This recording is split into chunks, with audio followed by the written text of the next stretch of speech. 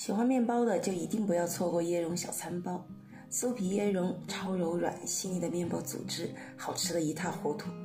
所有食材的用量在视频末尾处做了汇总，大家可以到最后再截图。高筋面粉250克，耐高汤酵母3克，白糖25克，2克盐，1颗鸡蛋去壳后约50克，牛奶130，夏天和面建议用冰牛奶，降低面团温度，有利于出模。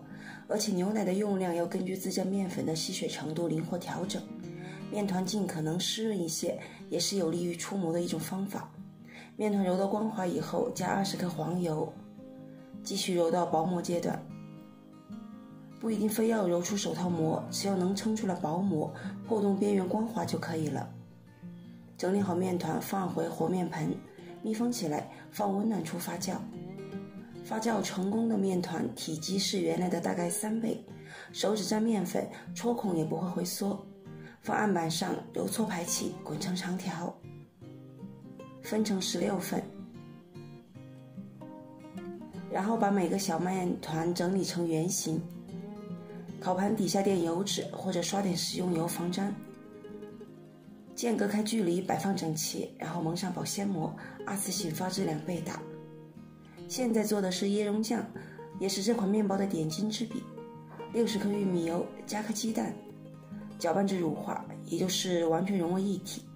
加30克糖粉，就是把白糖粉碎，融化的快一些。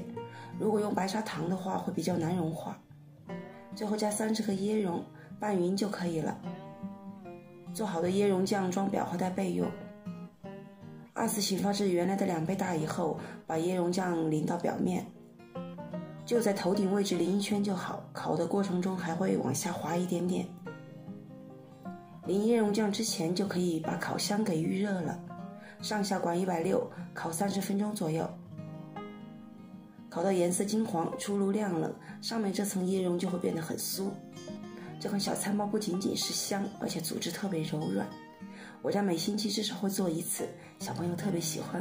如果你也喜欢，记得收藏分享，别忘了关注俊宝美食，下期视频再见。